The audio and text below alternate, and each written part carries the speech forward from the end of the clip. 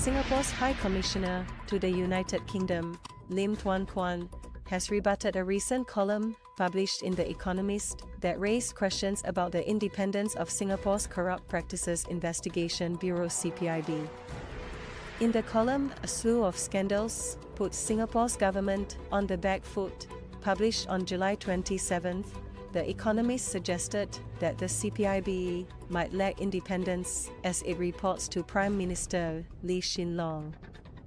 The article, which covered the probe into the Redoubt road rentals, the ongoing corruption investigation involving Transport Minister S. Iswaran and the resignation of Speaker of Parliament Tan Chuan Jin, went on to indicate that CPIB's investigations into various government officials raised concerns about its impartiality given its reporting structure.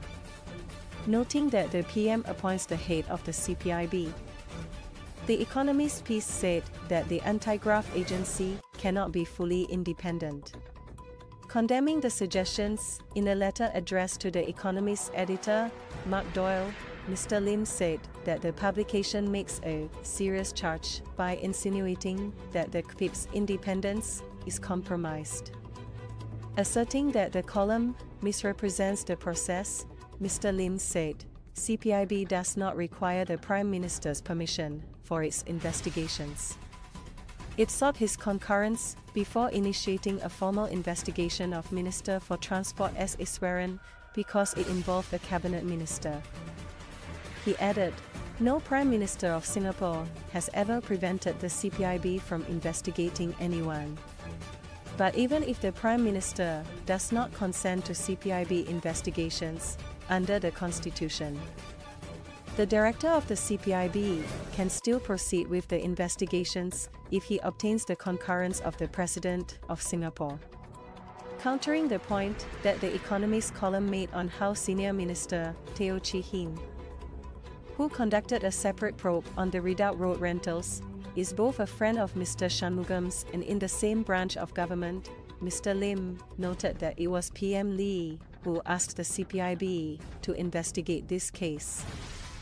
He pointed out that the CPIB found no evidence of wrongdoing or corruption, he said, adding that both the Attorney General's chambers and leader of the opposition Pritam Singh accepted the CPIB's finding. Mr. Lim said, when the CPIB completes its investigation of Mr. Iswaran, its findings will be submitted to the AGC, which will decide on what to do with them. Such is the CPIB's fearsome reputation for thoroughness. Few Singaporeans doubt its ability to see any case of corruption to its logical conclusion. This is why The Economist charge that simply because the CPIB reports to the Prime Minister calls into question its independence would strike many Singaporeans as deeply offensive and uninformed. Mr. Lim argued that safeguards are in place for the appointment or removal of the CPIB director, requiring the concurrence of the President. He also cited leader of the opposition Pritam Singh's acceptance of the CPIB's findings on the Redoubt road rentals case, in which the Bureau found no evidence of wrongdoing or corruption.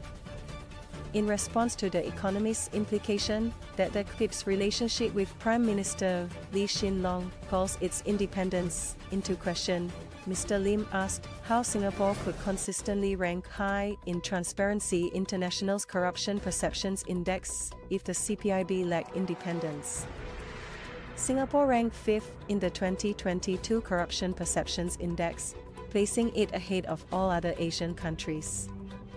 Mr. Lim then questioned whether The Economist would suggest that the head of Scotland Yard lacks independence due to the appointment process involving the UK Home Secretary and the Mayor of London. Reaffirming the government's commitment to thoroughly and transparently investigate any case of corruption, regardless of the individuals involved, Mr. Lim emphasized. The Prime Minister, as well as his successor, Deputy Prime Minister Lawrence Wong, are as determined as their predecessors were to investigate any case of corruption, no matter whom it involves, thoroughly and transparently. Singaporeans and foreign investors alike can be certain of this.